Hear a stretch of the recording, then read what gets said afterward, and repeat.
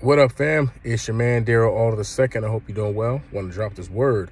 But before I do, let's go before the Lord in prayer. Heavenly Father, I thank you for this opportunity to come before the people again and share the revelation you give me. I thank you, Father, that it benefits me as well. Lord, it blesses me because it's coming from your spirit and directly from your throne. So, God, I thank you for speaking to me in the ways that you do, Father. You are always speaking, always giving words of wisdom and insight, God. And you give me what I need as my daily bread so that I can feast on it as I go through my day to day. What I've come to realize, God, is that nothing compares to you, God. Our flesh may desire a number of things because that's what we were born in, our flesh, and we were in this fallen nature of Adam. But because of your son, Jesus, the last Adam, we have eternal life and we can walk in a different mindset on this world. And so, God, I just thank you for the opportunity to feast on your word, to feast on your spiritual food, to be edified by you, soul food, true soul food that comes from you, Father. The flesh gratifies, but you satisfy. And I just say thank you, Lord, for your spirit, your word, and just the things that you do in my life and the blessings you provide, and for being the blessing that you are, Father, being who you are, being patient with me, kind, merciful, listening to me, even in those moments when I'm preoccupied with things apart from you, Father, or even when I have moments when I'm distracted, like I'm having idols in my own life. I thank you for your love and for being a jealous God, for sometimes tripping me up so that you can remind me that it's about you and to get back on track. You are a merciful God. You're not a forceful God, but you are a God that is loving and fiercely loving and true to the core. And I thank you for your mercy and for giving me your spirit so that I can line up with you, your perfect will, your word, and your presence. So as I speak this word, I say, get the glory, get the honor, and get all the attention. It's about you, Jesus. I decrease that you might increase. Hide me in your shadow and let your glory come forth and minister to the people. In Jesus' name, amen. All right, y'all. Want to drop this word. I was listening to, I've heard this metaphor a few different times in life. It's kind of hot. I got to take this beanie off. I've listened to this metaphor a few times in life, and that talks about the eagle and how when the eagle is flying and there's a thunderstorm, it's raining and all that, the eagle is the only bird that can go through the storm and rise above the storm and at a higher altitude than the rest of the birds. I just thought that was amazing. I had heard it be said that when the eagles soar, crows and ravens, I believe, they come and pick at the eagle to try to mess with it. And the eagle doesn't get distracted. It simply elevates into a higher altitude that they cannot follow. That's impressive to me. And, I think about the word of God, how it says, they that wait upon the Lord shall renew their strength. They shall mount up with wings as eagles. They shall run and not be weary. They shall walk and not faint. And it just makes me think about the power of knowing the Lord, walking in his will and taking hold of his promises and how they come to pass. But I also thought about how in this particular analogy, how the eagle goes to the storm. He doesn't run away from it. And this is an analogy I heard from a couple different people. Bishop Dale Bronner, I've heard him mention both analogies in numerous instances. But then I read it somewhere else as well. And I really felt like God was teaching me something because it continued to happen. And, the word of God says, out of the mouth of 2 or 3 witnesses, let every word be established. Oftentimes when God's trying to get your attention, he'll confirm it.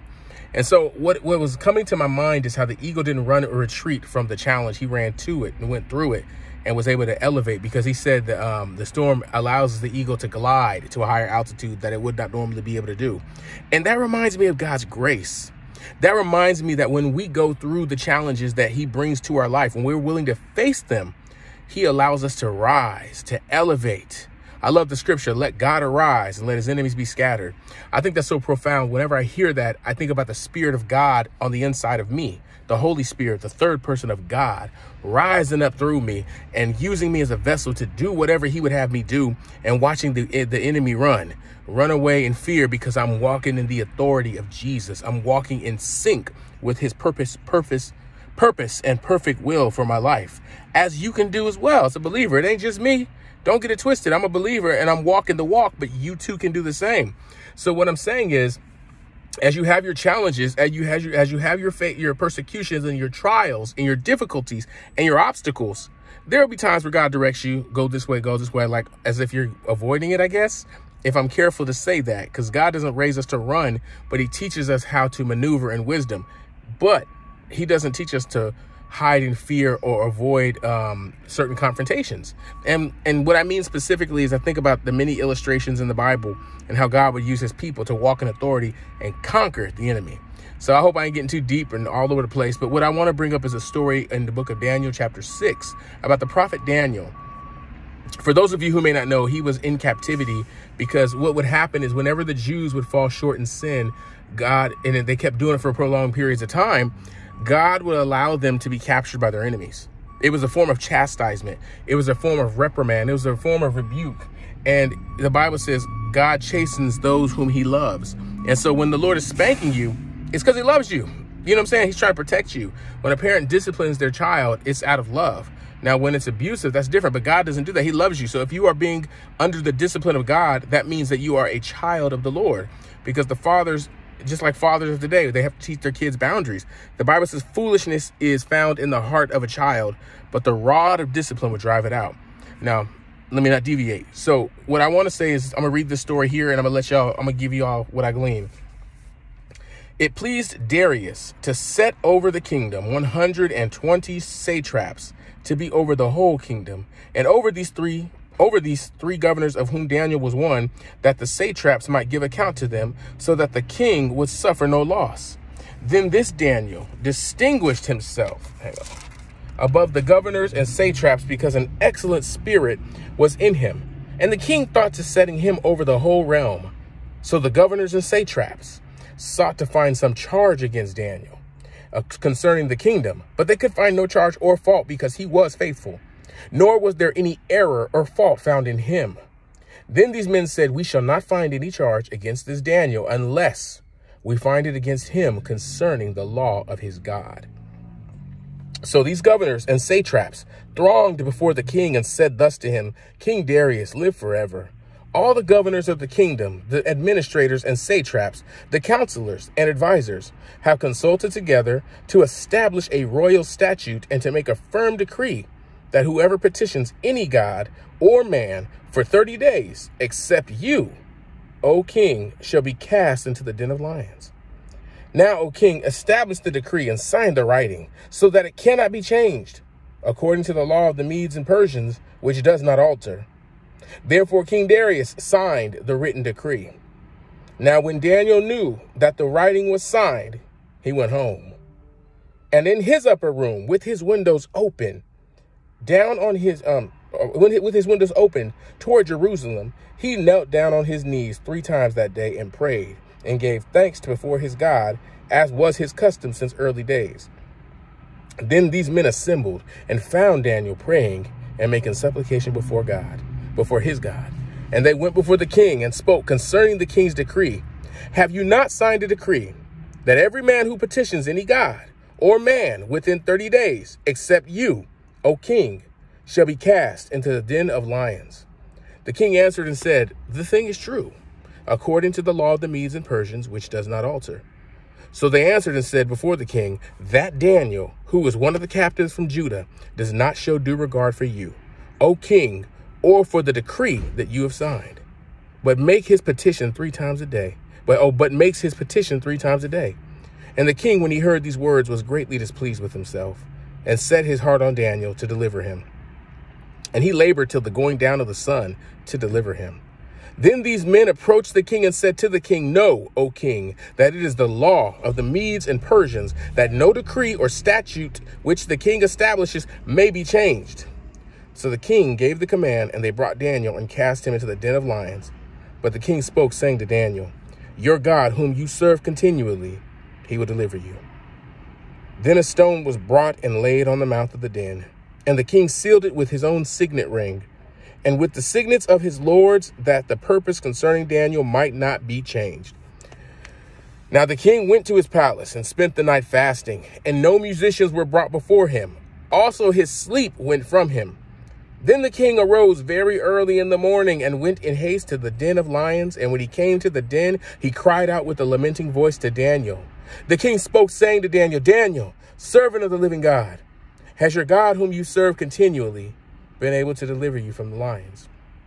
Then Daniel said to the king, O king, live forever. My God sent his angels and shut the lions' mouths, so that they have not hurt me, because I was found innocent before him. And also, O king, I have done no wrong before you. Now the king was exceedingly glad for him and commanded that they should take Daniel up out of the den. So Daniel was taken up out of the den, and no injury whatever was found on him, because he believed in his God. And the king gave command, And they brought those men who had accused Daniel, and they cast them into the den of lions, them, their children, and their wives, and the lions overpowered them and broke all their bones in pieces before they ever came to the bottom of the den. Then King Darius wrote, to all peoples, nations, and languages that dwell in all the earth, peace be multiplied to you. I make a decree that in every dominion of my kingdom, men must tremble and fear before the God of Daniel. For he is the living God, and steadfast forever. His kingdom is the one which shall not be destroyed, and his dominion shall endure to the end. He delivers and rescues, and he works signs and wonders in heaven and on earth. Who has delivered Daniel from the power of the lions? That's a dope story. That's in Daniel 6. So real quick, what I'm getting to the point of is this. Daniel was fully aware of the circumstances. He knew that to go to pray to his God would mean he would face a certain death. But he understood the God he served, and he was faithful to his God as God was faithful to him. He knew what the outcome would be if he were to oppose the law that was placed before him. But he also understood my God supersedes everybody, and I will not put anything before him.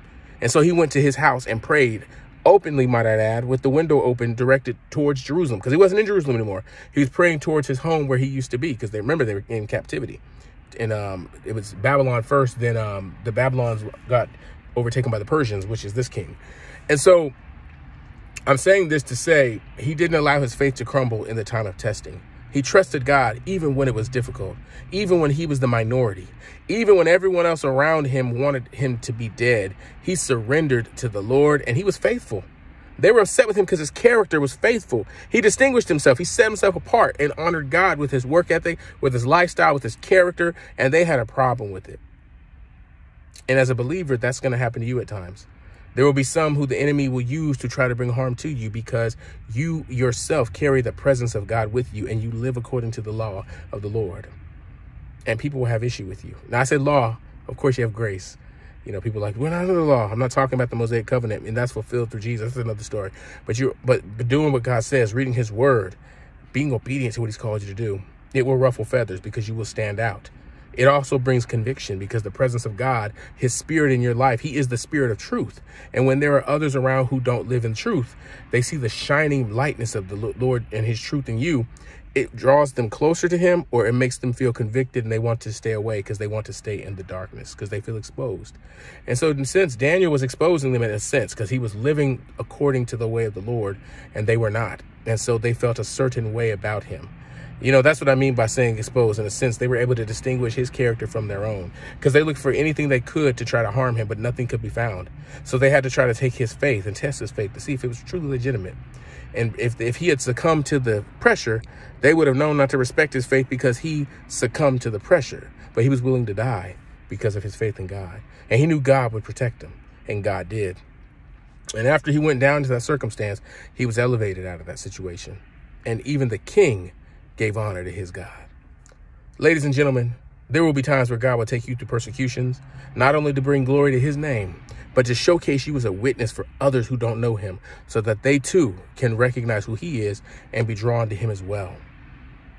So when you're in your situation and your trial, your tribulation and your challenge, will you face the storm like the eagle, going through it and rising above it?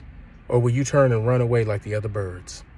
When you go to the storm, God will elevate you above the situation because that's his grace. His grace is sufficient, for in weakness, his strength is made perfect. How do you do that? You trust him. You seek him. You pray. The first sign of trouble, Daniel went on his knees and began to pray. Even with them lions, he stood there and prayed, and the angel was sent there to protect him.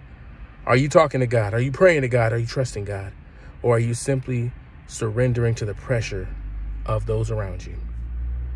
We can be weak at times and make mistakes and compromise, but that's where God provides our strength. He said, I can do all things through Christ who strengthens him.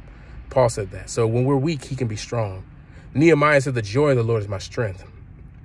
And God also said, without faith, it's impossible to please me. Because if you believe that he exists, you believe that he is a rewarder of those who diligently seek him. Are you seeking him? Jesus said, if you're ashamed of me before men, I'll be ashamed of you before my Father and angels in heaven. Daniel wasn't ashamed. Will you be? He said, if you're not ashamed, he won't be ashamed for you either. He'll be his friend. He'll pardon you. You're pardoning your sins. I'm paraphrasing. My point in all this is, do you know him?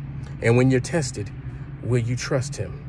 Now, you may have made a mistake in your testing, like Peter, when he turned his back on Jesus and denied knowing him, but he got to be restored when he got the power, when he was visited from God. And you saw throughout the rest of the story, when he had the power of the Holy Spirit, he was doing amazing things. I got to get off this phone, but I want to say this. If you don't have a relationship with God the Father, the only way to have one is through his son, Jesus Christ. This comes through a confession of faith and a belief in your heart that Jesus is Lord. If you believe he died on the cross and that God the Father raised him back from the dead, and you know he's the Son of God, you believe that too, you ask him to come into your heart and be your Lord and Savior, he will do that. You'll have challenges, as you just heard, but you'll have blessings too. He'll elevate you. He'll promote you after your trials. Greater is he who is in you than he that's in the world. And if you know Jesus, when you die, you're going to heaven, not hell. Hell is a place for unbelievers, for people who have died in their sin, who don't know Jesus, who rejected God. Even if you've been a good person, if you reject God, you ain't getting into heaven. So if you want to know Jesus, it's through faith. You know him. Just repeat after me. Lord Jesus, I believe you died on the cross. I believe God the Father raised you back from the dead. I ask you to come into my heart and be my Lord and my Savior. You are the Son of God.